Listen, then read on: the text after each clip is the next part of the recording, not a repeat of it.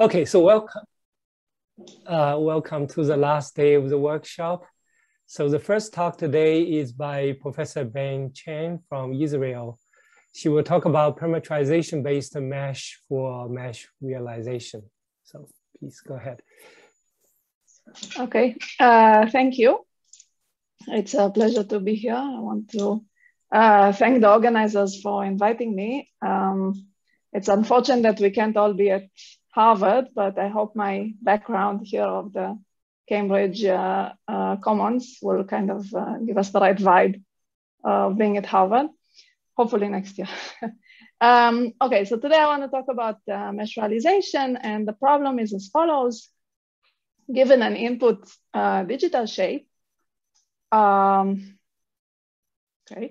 an input digital shape, which you usually use a triangle mesh for, we want to generate some physical realization of it. And this can be made from cardboard or from some sort of mesh fabric, or it can either be even 3D printed, but we are looking at the surface print only, so some sort of lightweight 3D print. Now it's worth mentioning that we're looking at the realization of the surface only, so we're not looking at the volume. So let's say standard 3D printing, where you can do today for almost any shape in many materials, is like you see here, even in color, it's not what we are currently looking at. Right, so there are many applications for this type of realization. One popular application is in architecture. So this is a structure that was built in 2014. It's made out of wood. It's made out of wood panels. And in fact, constructing with wood has become a very popular thing recently due to its lower environmental impact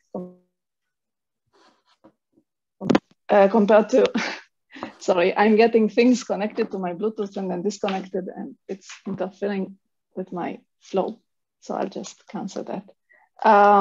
Just a second.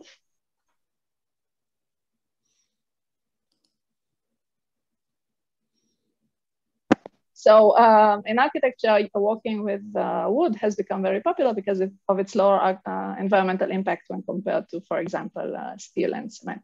So this structure is made out of wood panels, which are in the shape of hexagons. So they have to be flat because it's wood, of course. Another interesting application area is medicine. So here, what you see here are 3D printed stents, which are customized for the patient, right? So you can do some sort of CT or MRI imaging of the patient and then extract the geometry of their veins and then build a stent that is specific to the patient. However, note that the geometry is very simple. So, you could imagine doing this for some sort of curved region or even bifurcations. Another application for such surface realization is, for example, in art.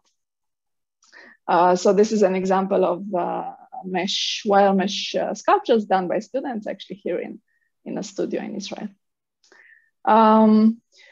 So what are the challenges that we face when we try to do such a realization? So first, there's a question of existence, right? So not every surface has a realization in every material, obviously. So we have to kind of discern which surfaces we can work with. In addition, we want to build something which is kind of a framework, right? So it will be flexible for different materials. So for example, if I work with wire mesh, then it can shear, but it cannot stretch. If I work with flat panels, then I know they have to be flat and rigid. I can work, for example, with the yarn and build something with stuffing, and it will have different properties. So I want to build a framework which will be flexible. In addition, this thing has to be, the algorithm has to be as automatic as possible. So for example, for the wood construction that we've seen, generating these panels is just the first step, right? Afterwards, you have to thicken them and perform some sort of finite element simulation to validate that they can stand the load and so on. So being able to quickly iterate on various designs and do this automatically is very important. Like we see here, like we have the tools and we generated many resolutions to perhaps check the stresses for each one. Finally, we want the algorithm to be robust. This is, of course, true for any algorithm. But in the case of realization, we want to enable many types of surfaces, even if they have large curvature variation. So many structures that you see in architecture are kind of tame, you know, the changes and curvatures are very small. But we want to be able to handle even stronger changes. And I write here, you know, I call this to be robust to bunnies because the Stanford bunny is a good example of a mesh which is difficult because it has many types of curvatures and geometries.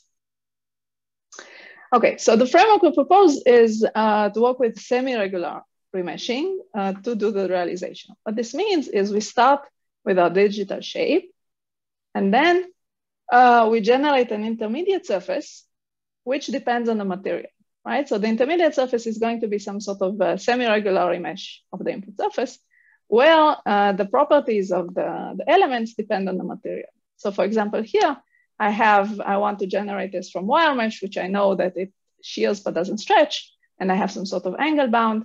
So this translates into quad mesh, whose quads will have these properties. Okay, so every edge will have the same length. For example, if I want to generate this structure from wood, then I know I want hexagons, and they need to be flat. Once I have this intermediate structure, then I can generate the realization from that, right? So this is the wire mesh and the cardboard that we've seen. Please stop me if you have any questions. Or put them in the chat, although I might not see them in the chat. So, you know, just barging. Okay, and specifically want to work with parameterization-based remeshing for realization. So the way this works is I take my digital shape, I generate another intermediate, and this is basically the flattening of this shape to the plane, okay? This again depends on the material that I want to work with.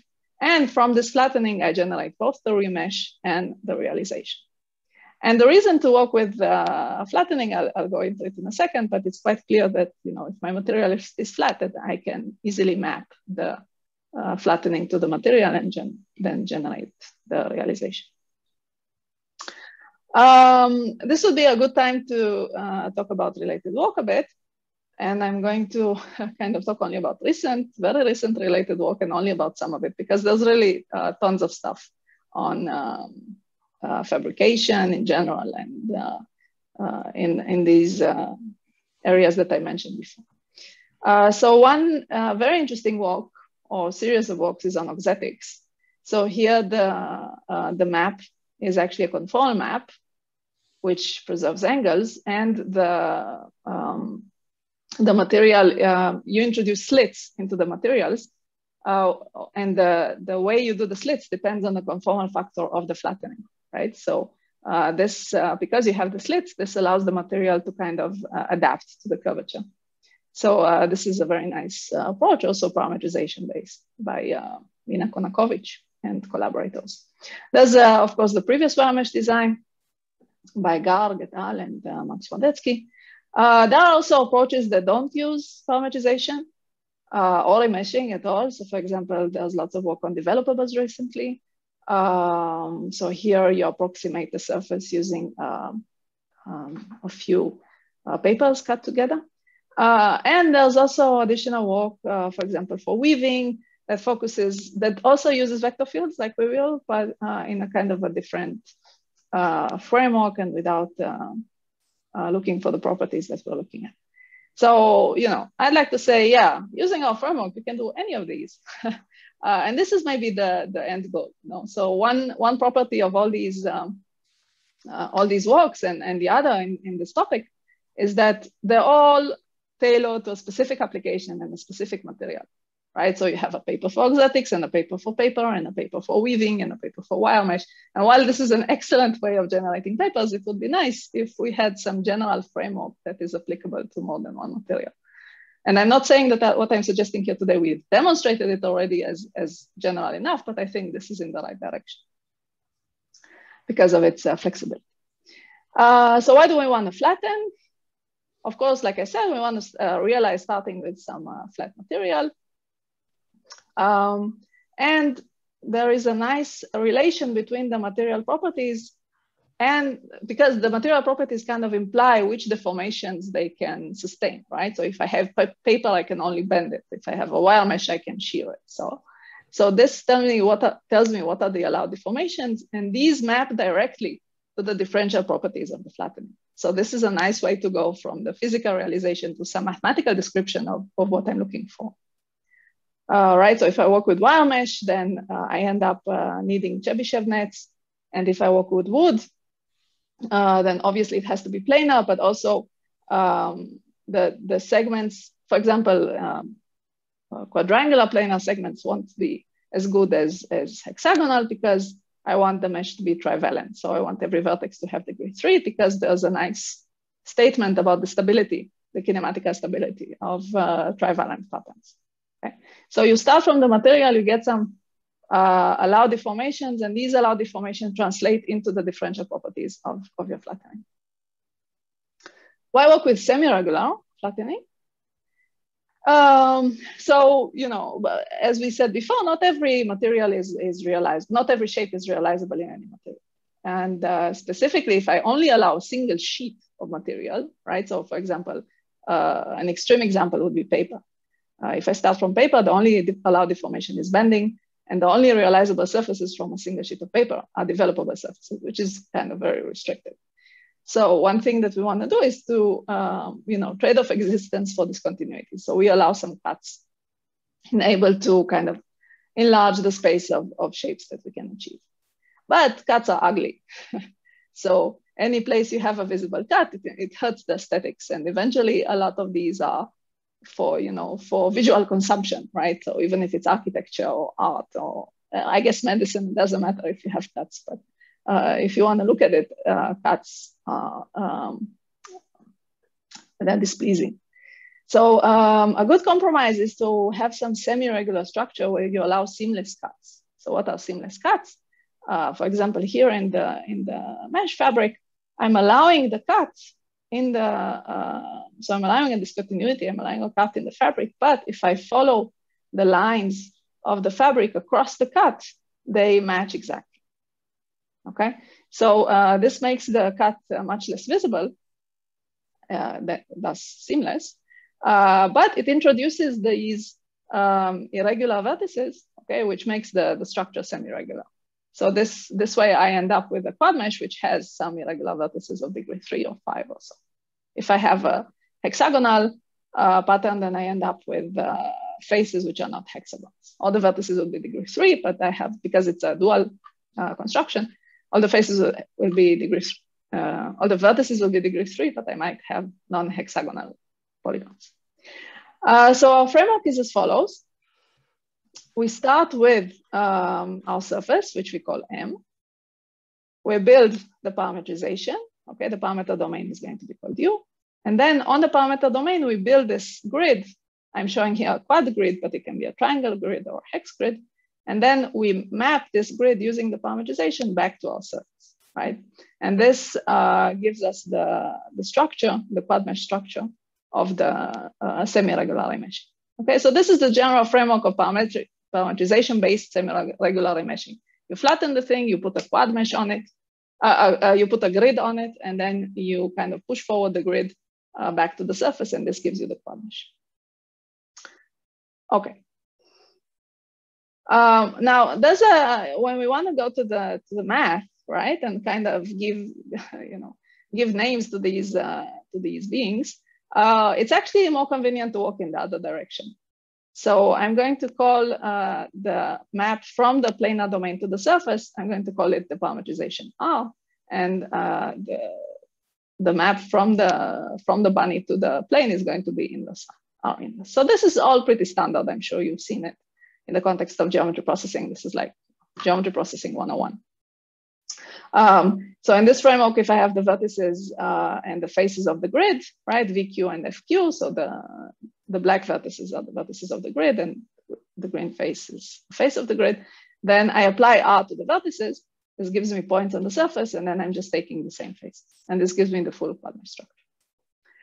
Now, the way to get back to the material is to look at the derivatives, right? So if I take the partial derivatives of the parameterization in the direction of u, this gives me a vector field on the surface. And this vector field is parallel to the eyes of v lines, right? And therefore, it actually prescribes the directions of the edges. So by controlling the vector field u and the other vector field, the other partial derivative in the direction of v, which is parallel to the iso u lines, yeah, then I'm actually getting control on the edges of the quad mesh that I'm pushing for. And these uv, the partial derivatives, are called the coordinate vector fields of R. So these characterize completely the differential properties of the parameterization. And these are the things, these are the entities that I want to optimize for in order to generate my remesh.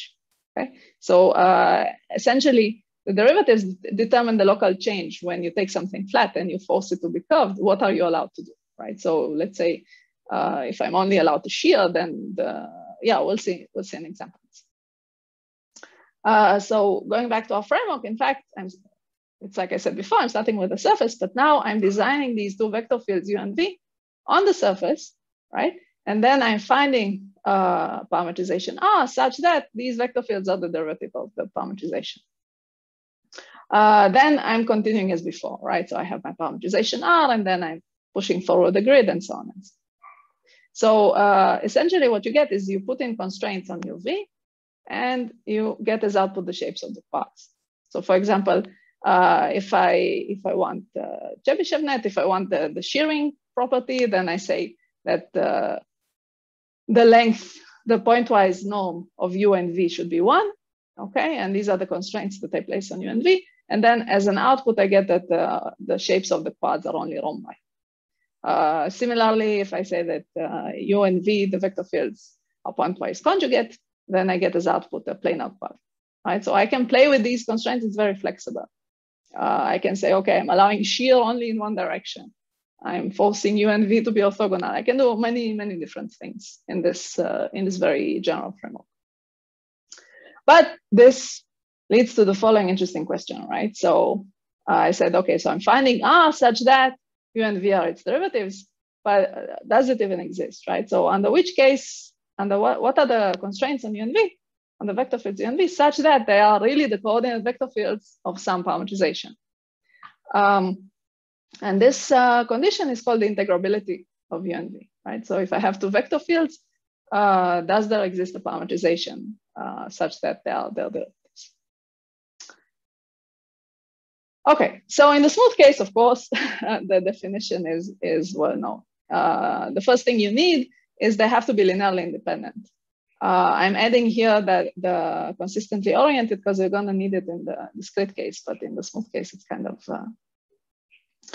I don't think it's necessary. But in any case, linearly independent and consistently oriented means that at every point, if you look at the inner product between u and the rotation of v by pi over 2, j here is the rotation in the tangent plane by pi over 2, you get something positive.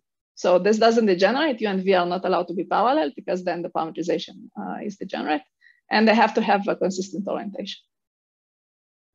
The more interesting constraint is the commutativity. So in the smooth case, you can define it in a bunch of ways, right? So you can define it. So this D here is an operator that says, if I have a vector field, I'm giving you a function, give me back the directional derivative in the direction of the vector field, right? This is du, for example. This can equivalently be posed in terms of flowing, right? So if I have a vector field that defines some flow for a particle that goes over the flow lines of the vector field, and it's actually easier to explain commutativity kind of by hand waving using the flow. So commutativity means that if I flow along for a very short time along u, and then I flow along v,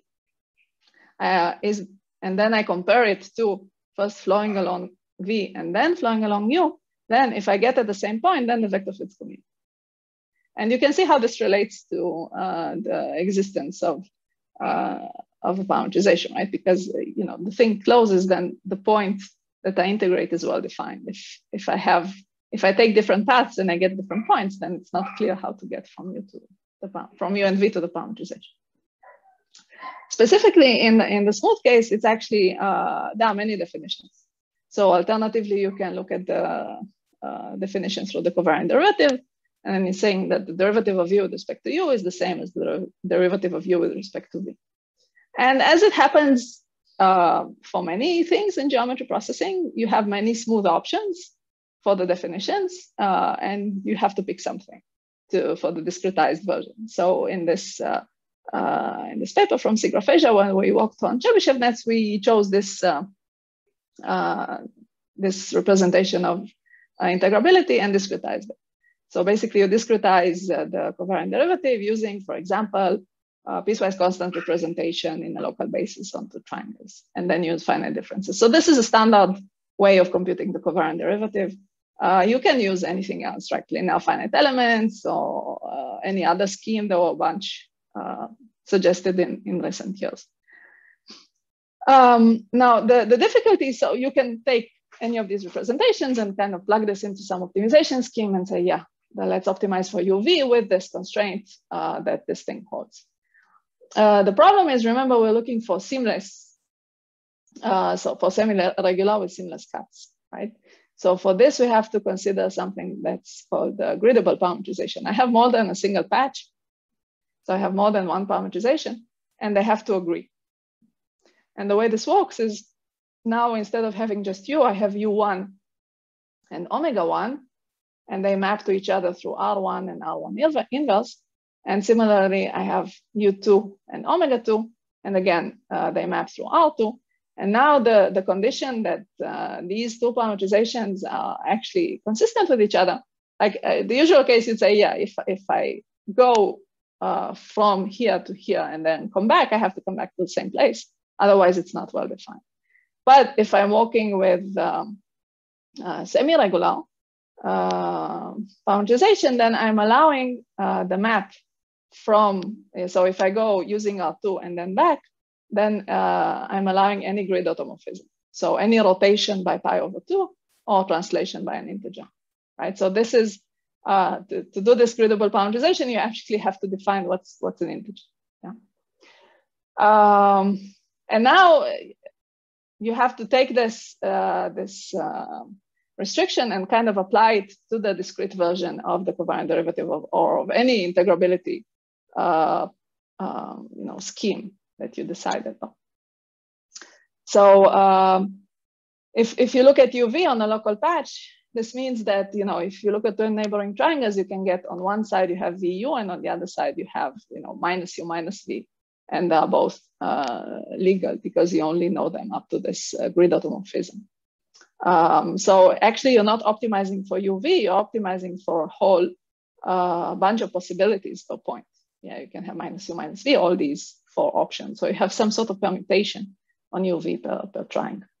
The nice thing is that the integrability constraint is actually blind to this. So if you, let's say, have UV and then kind of replace it with minus U minus V on the whole surface, then the integrability either exists or doesn't exist as before. So it doesn't change the integrability. And the same for any other permutation that we've shown.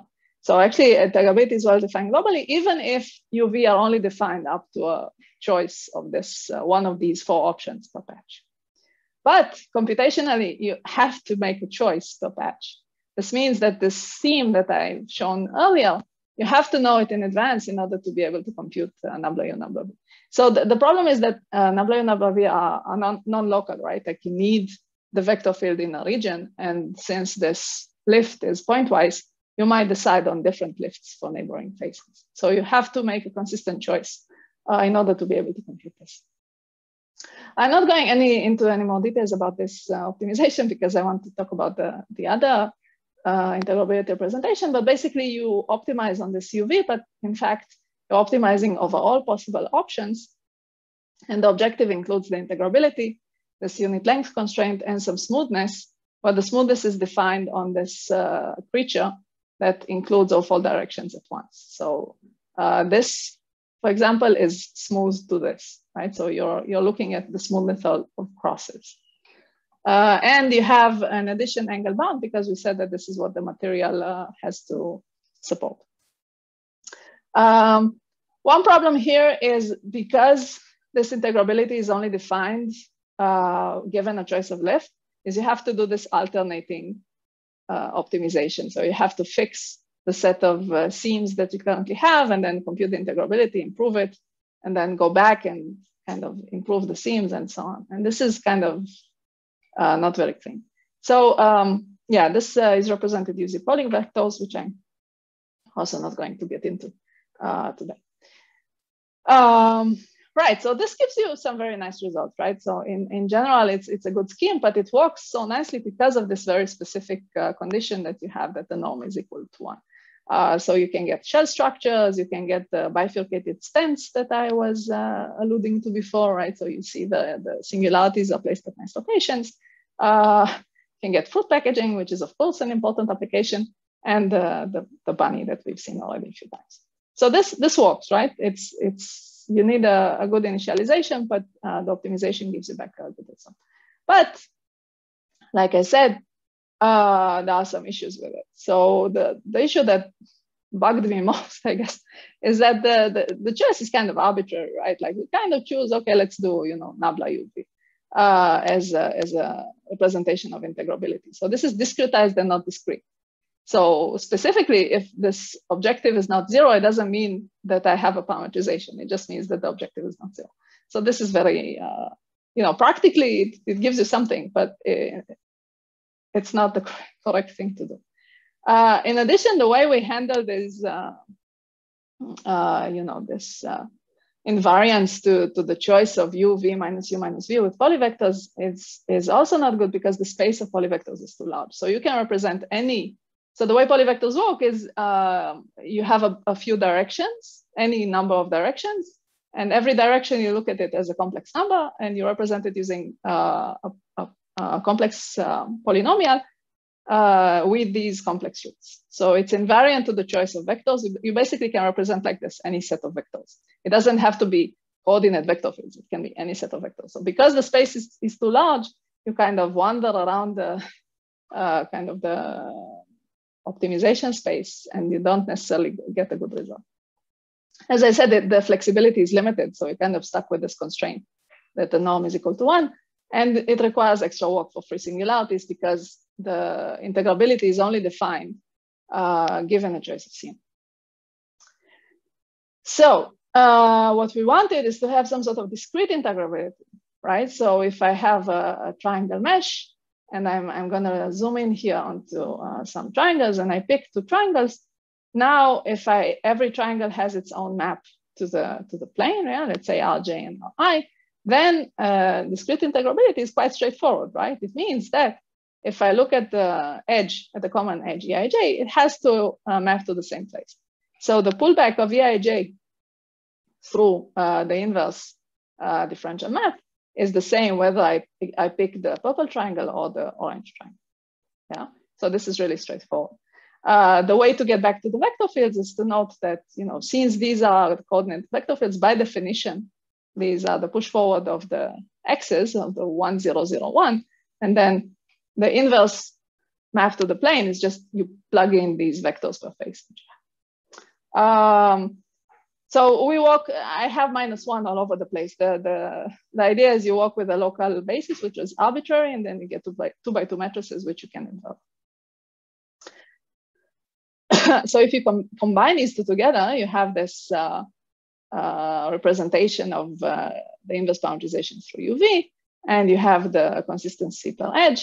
Then you get that 2 tangent vector fields are discrete integrable if and only if for any internal edge Eij you have this constraint. And you have to remember you have to add the LICO, right? The linearly invariant consistently oriented constraint, so that you get something which is not degenerate and bijective. So this is like really super straightforward, and even in a special case. If you think about it for a second, it's kind of easy to see that this thing is equivalent to requiring that U and V are both curl free. If you use the standard edge-based curl from the where you work with non-conforming elements. And of course, this is related to the existence of of a function whose gradient are u and v. So you have two functions, et cetera, et cetera. So it's clear that the parameterization exists.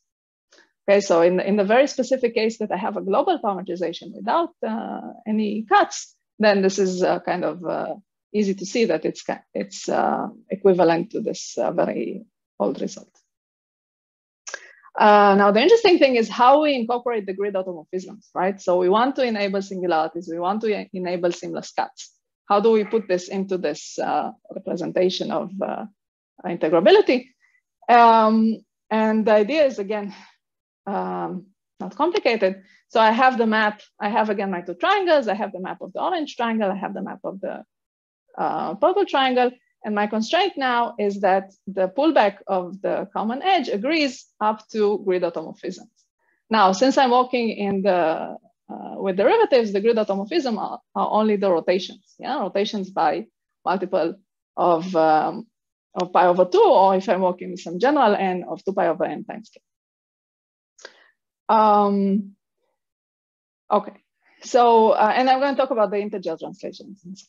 So the constraint for integrability, for griddable integrability, if I work with multiple patches and I want to allow seams, is just that the pullback of the edge, of the common edge for every interior edge, the pullback agrees up to rotations by 2 pi over n, 2 pi over n times k. And this, what I'm going to talk about from here on, we introduced in this paper that's going to appear in SIGGRAPH in a few months. Okay, so you take this definition for griddable discrete integrability, and you take the relation to vector field, to the UV vector field, which is, again, easy and we've seen before, and you add some more salt in the sense that you're looking at 2D vectors as if they are complex numbers. This is also an old trick in the book, introduced a few years ago already by Keenan et al., Crane et al. And the advantage of this is that you can get rid of this integer, right? So if you do this, essentially you're saying, I get global discrete integrability, griddable discrete integrability of two tangent vector fields if the pullback to the power of n is the same on both sides of the edge. And you have to add the liquid constraint, and this is it, right? So this is a very, very, very simple constraint, which is kind of far away from all these discretizations of the covariant derivatives and so on. And we call these, if two vector fields, UV, piecewise constant vector fields on triangle mesh, if they fulfill this, so for every interior edge, this holds, and also I have the liquid constraint, then we call them coordinate power fields. It's like coordinate vector fields, but you take them to the power of n, so we gave them the name. Right, and now you can combine these with any other constraints that you might have, find your parameterization, build your realization, and so on and so on. So the nice thing is that unlike the discretized version, CPFs actually guarantee the existence of a corresponding seamless rotationally quantized global parameterization, okay? So if the CPFs, if this constraint hold exactly, then I can find a parameterization. And the proof is in the paper, but it really does not very interesting things going on there. It's really a straightforward application of this constraint. Okay, so one thing I didn't discuss here is integer translations. Unfortunately, these are not handled in this setting. So grid automorphisms, like I said, I include the rotations by grid rotational symmetry, right, pi over 2, and integer translation. And CPFs only handle the rotational symmetry part because they are differential, right? So they don't even see the translations. The way we handle this is we solve for the integer translation degrees of freedom after we're computing the UVs in the integration step using a greedy approach that guarantees bijectivity. The details are in this technical report. It's kind of similar to things that have been done in the past. Optimally, you'd like to solve for everything in the same framework. So kind of embed also the translation as degree of freedom somehow in this framework, but this, we haven't done it yet. Okay, so now you add a variety of, your favorite constraints. Usually people want to do alignment constraints. So the quads or hexes or whatnot are aligned with curvature directions.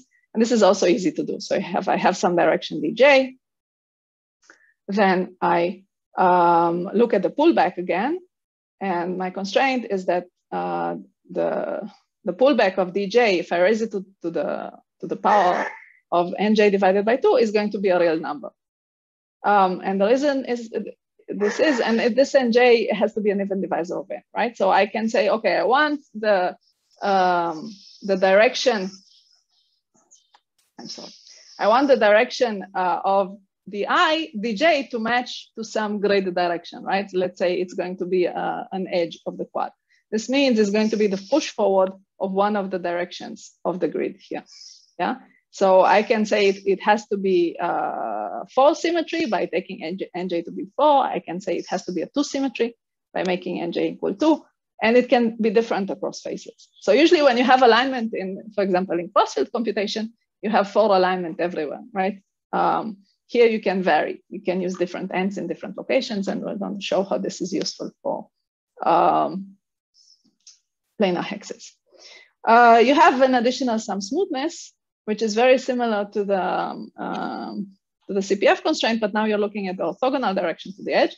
So you're saying basically the edge has to map exactly to the same location up to rotation by pi over 2. But the orthogonal direction, it can map however it wants, but I want it to be kind of similar. So there is some smoothness in the system.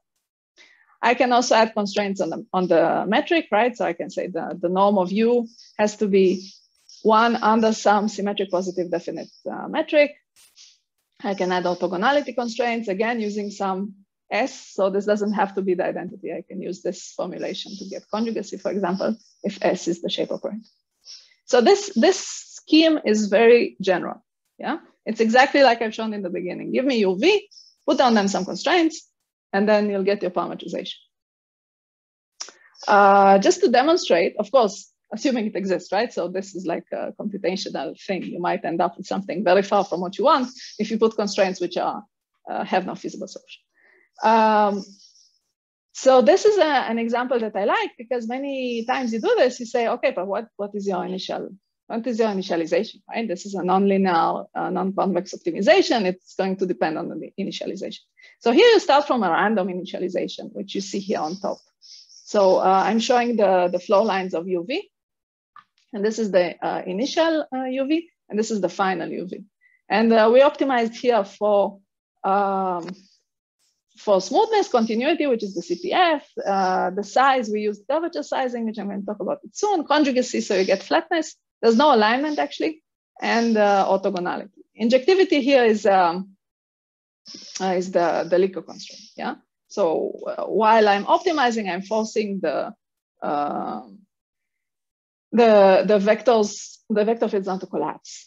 Now I'm saying a random initialization, I should be more specific. So U is random and V is rotated by pi over 2. So the initial UV are not degenerate. Yeah, this is actually important. But U is random in the beginning. And if we look at the quad meshes that we get from this procedure, they're quite nice, right? So they're not exactly planar. I didn't run planarization on them, but I think that for starting from a random initialization and just, brute forcing it with some nonlinear optimization scheme, it's kind of nice. Okay, so in the time that I have left, I want to talk about how we take this CPF coordinate ORF fields and we use them for planar hexagonal meshing. And this is a good example because PH meshes are difficult, right? So we've been battling with this problem for a few years now already. One problem is you have different grid layouts in different curvature regions, and specifically you have to use concave elements. So the parameterization approach is already difficult here, because if I start from a grid in the plane, which has convex elements, and I'm applying an affine map, it's going to remain, a linear map is going to remain convex, right? So I have to do something else to get concave elements, and these are required. So there's you can show that you cannot have a planar hexagonal watertight mesh if all elements are convex. So this is a problem. In addition, the directions and the anisotropy are highly constrained. So we're going to see in a second how, but this is a very, it's a difficult problem. So the strategy that we're going to take is as follows. We're going to compute some curvature regions. which of course it looks crappy because we have, discrete curvatures. We use some standard normal-based curvature.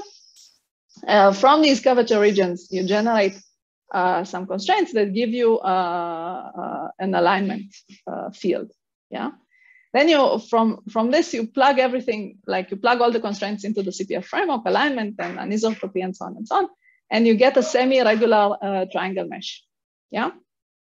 The semi-regular triangle mesh, you dualize using a barycentric dual, and you get a semi-regular hexagonal mesh, and then you just apply planarization. So the last step of planarization generates the non-convex, the concave elements. But this mesh has to be exactly right for planarization to work, and we'll see in a second what happens when it's not exactly. So first, let's talk about alignment. Again, this is complicated. In the elliptic regions, alignment is basically free. We're going to align in the curvature directions because it gives nicer hexes, which are symmetric, but you don't have to in principle, just if you just want to get planarity. And you have 6 symmetry, right? So the grid symmetry here is 6-fold rotation. If I am looking in parabolic regions, I have to have these directions be ruling directions. So the strip directions of the hexes have to be ruling directions, which means they have to be the minimal absolute curvature. So it's not the minimal curvature or the maximal curvature, it's the minimal absolute curvature, which is problematic for the reason I'm going to show soon. And it has only 2 symmetry. In the hyperbolic regions, it can be either minimal, the hexes can be aligned either with minimal or maximal curvature, but I still have only 2 symmetries. So you see, it's very dependent on the curvature region, the type of grid that I can use.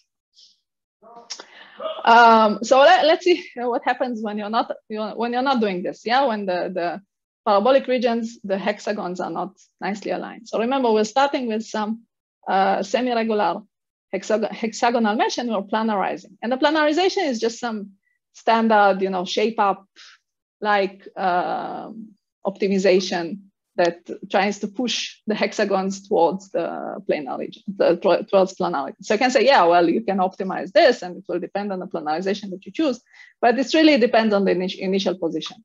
In this sense, it's very much like ICP. Like if you start on something good, you'll get planar region. If you start on something crappy, you will get something crappy back. It will still be planar, but it won't approximate well. It will be far away from the input surface. Yeah. So here we see the strips of the hexes are nicely aligned with the curvature direction, the minimal absolute curvature direction. And when I planarize, I get a nice p-hex mesh. The color here, by the way, shows the planarity value. So the planarity value, the way we calculate it, it's normalized, so it's not dependent on mesh size and so on. And of course, in the beginning, before we planarize, it's high. Now, if you look at the other mesh, where we're not aligned with the directions, yeah, the strips of the hexagons are not aligned with the curvature directions, you can still planarize. You can feed it to the program, and it will give you something. The hexagons will be planar, but like you see, it's very noisy, and it doesn't look like the input surface. So you have a very large Hausdorff distance from the input surface. So essentially, this means in parabolic regions, I must align U with the minimal absolute curvature direction. Otherwise, this whole thing doesn't work. But the problem is minimal absolute curvature direction is not smooth, right? So a simple way to think about it is if I have a hyperbolic surface where K1 is -1 and K2 is 1, kappa 1 and kappa 2, -1 and 1, the absolute curvatures are 1 and 1. And if I just compute, if I choose one arbitrarily, I'll get either the minimal curvature direction or the maximal curvature direction. They're both legit here as the minimal absolute curvature direction, which means basically if I do this in practice, I'll get noise. So this is something that's not trivial to compute a field which is smooth and aligns with the minimal absolute curvature direction. So what we do is a small optimization problem before we even compute the parameterization or the CPF, just for optimizing this direction, and we call it the guiding field. So what's a guiding field? It's a 2 rosy. So it's a line field, actually. It's not a vector field, yeah. And we use the following constraints. So the guiding field constraints are as follows. In parabolic regions, the red here, it has to align with the minimal absolute curvature direction with 2 symmetry. And in hyperbolic and elliptic regions, it can align with either minimal or maximal. So I set up this small optimization problem for 2 rho-z that does that. And I end up with a guiding field.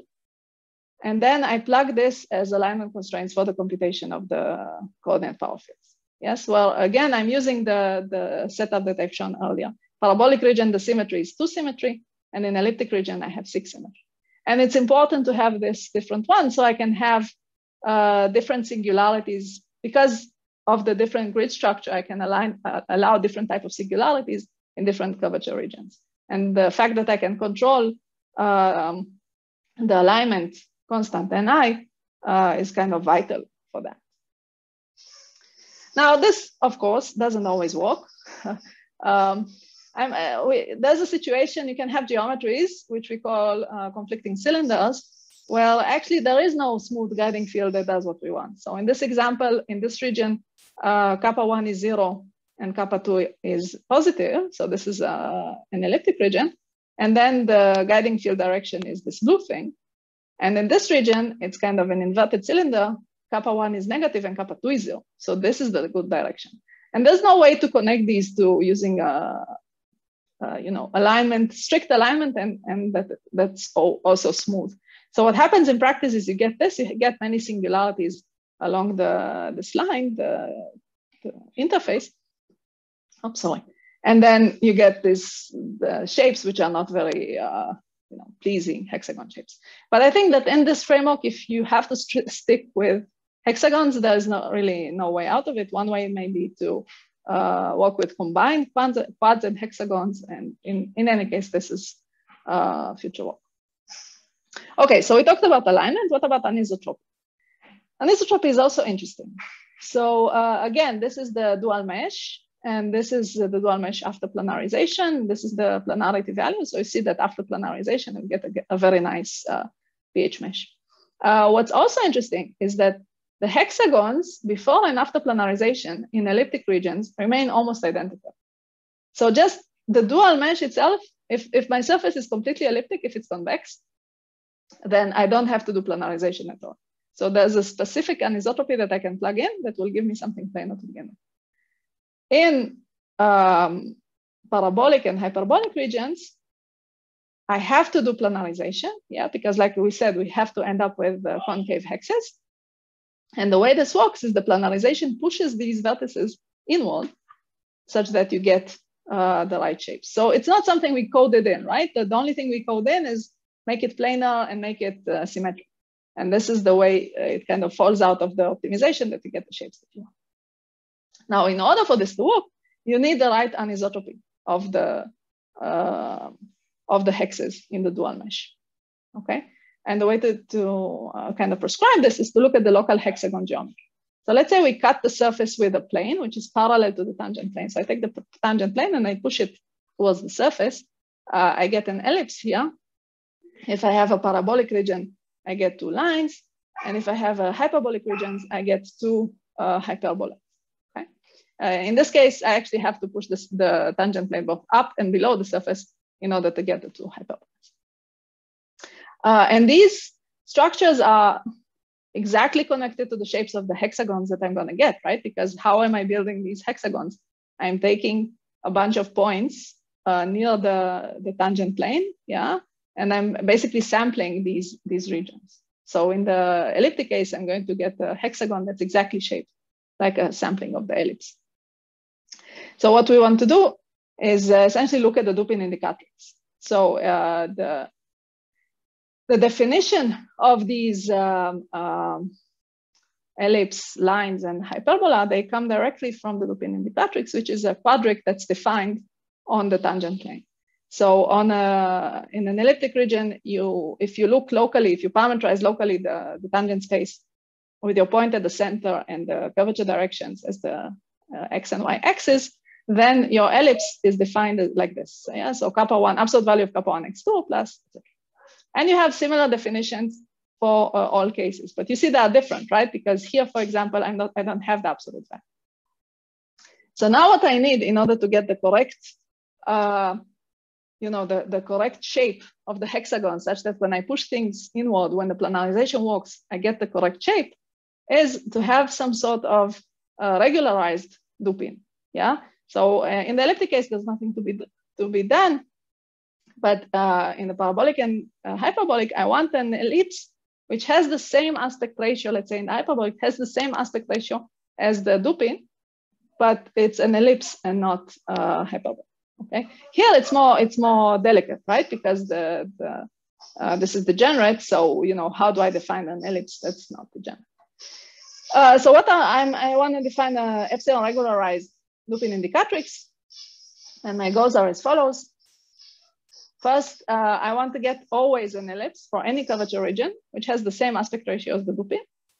It has to be non-degenerate, has to be identical to the dupin in elliptic regions. It has to be non-degenerate in parabolic regions, and there has to be a smooth transition between elliptic and hyperbolic. So what we do is we take the definition of the dupin indicatrix and we replace the curvatures with regularized curvatures, kappa 1 epsilon and kappa 2 epsilon tilde. And these regularized curvatures are defined using this function. So I'm taking kappa 1 squared plus epsilon squared square root. This is like a standard trick in optimization to smooth absolute x. Yeah, so you approximate absolute x with the square root of x squared plus epsilon squared, and you get all the properties that you wanted. First, it obviously approximates absolute x, absolute value of x. It's positive and it's smooth. And by changing epsilon, you kind of can control the anisotropies. So how far are you from the real dupin indicatrix? So this is the epsilon regularized dupin indicatrix. And using that, we can define the anisotropy that we plug into the CPF frame. Yeah, so we say our constraints are the norm of ui with respect to some metric gi, and the same for vi is 1. And this metric is given by this regularized curvatures, where in addition, we have a parameter gamma to control the element size. So in this experiment, when I talked about pushing the tangent plane into the surface, the question is how far do you push, right? So the further you go, the bigger your element becomes. So this is the gamma that kind of controls the element size.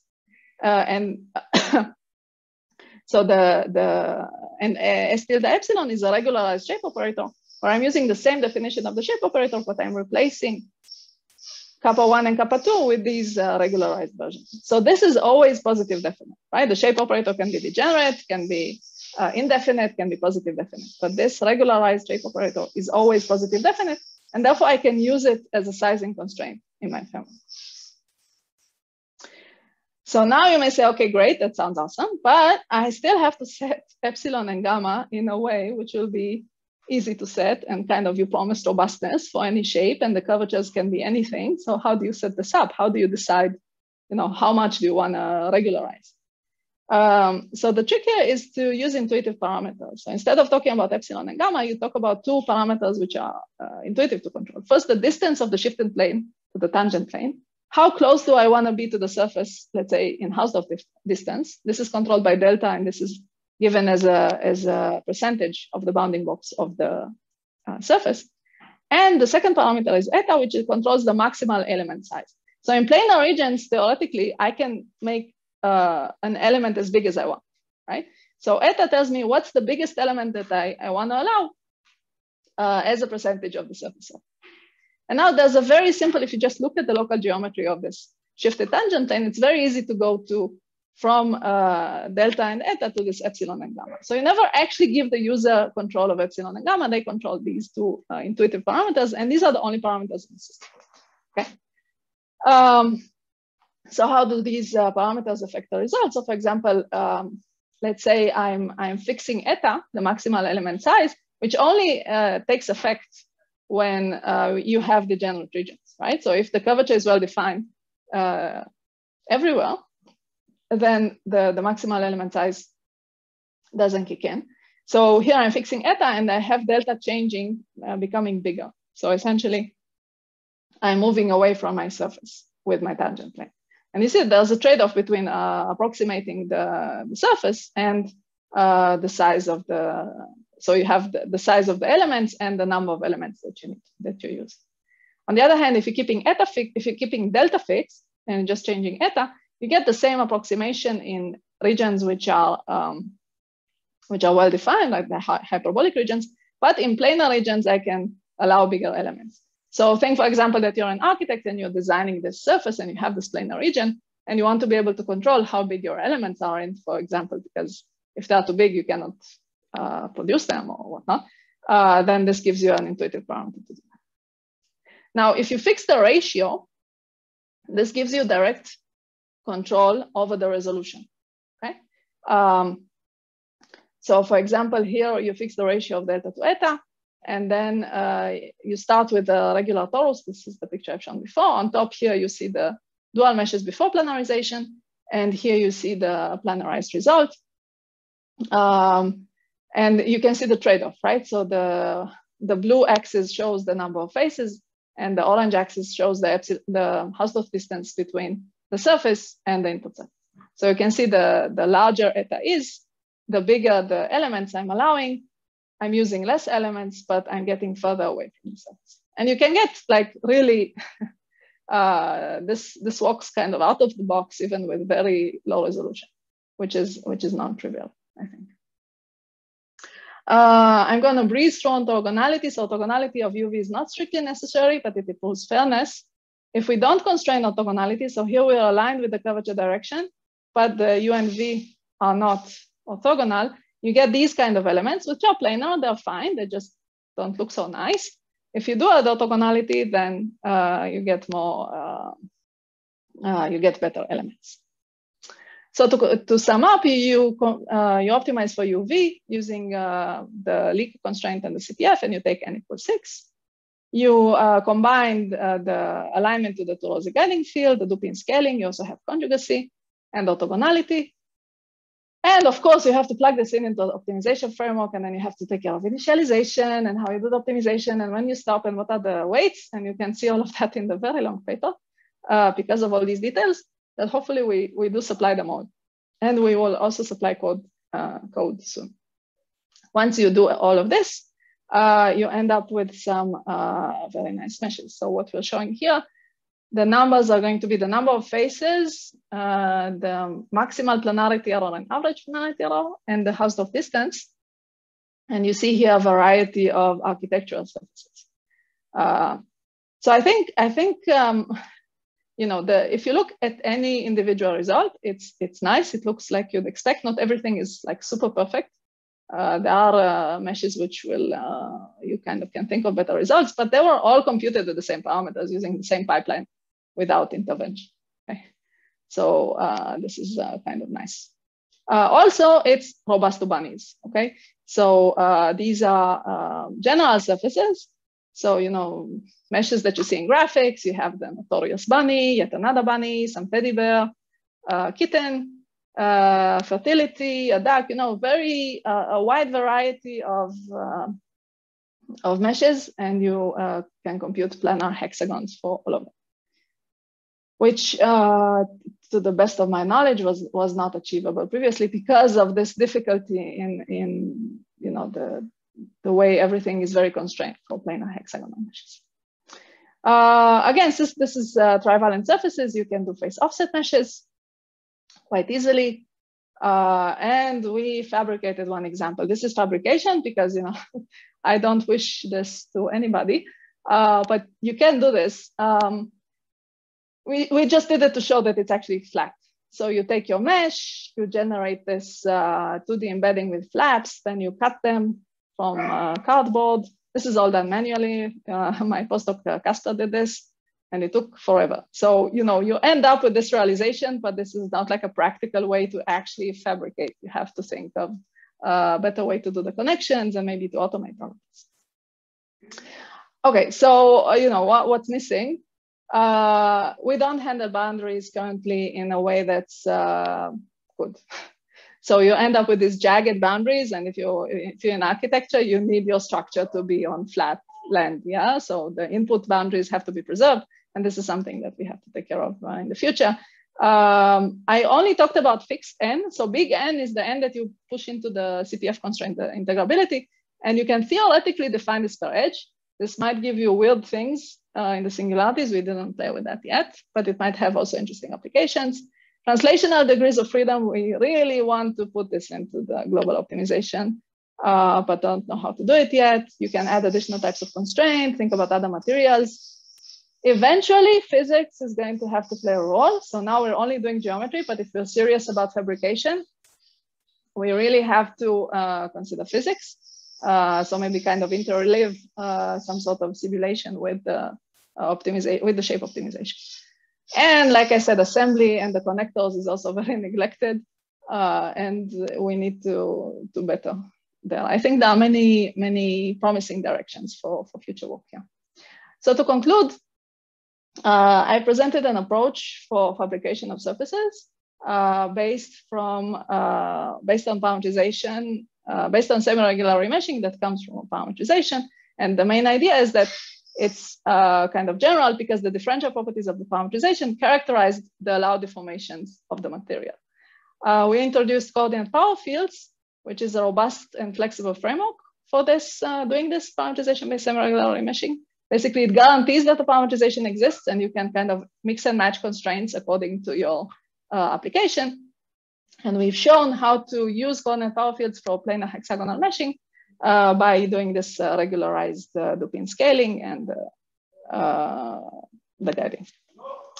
That's it. I'm happy to take questions. These are my collaborators, which I thank them greatly. Thanks, Professor Ben Chen, for an excellent talk. So maybe let's. So do we have any questions for Professor Ben Chen? Again, question, or even two. Hey, Nadav. So, yeah, hi. So about, I think the second topic you talked about, you had these constraints for making the discrete vector fields integrable, right? Yeah. So do you know like how big the set of maps that actually fulfill that is? I'm asking also because I saw you later put that in sort of as a soft constraint, right? So is that like something? Sure.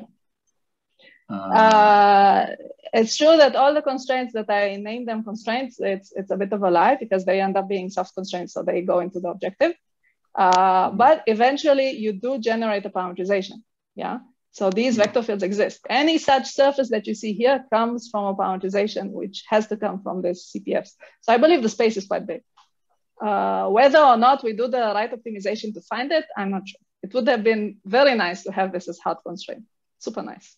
No, just, well, yeah. I mean, so I mean, the outcome of the optimization, so not necessarily it's going to be exactly an integer rotation of, but it would be close or something like that.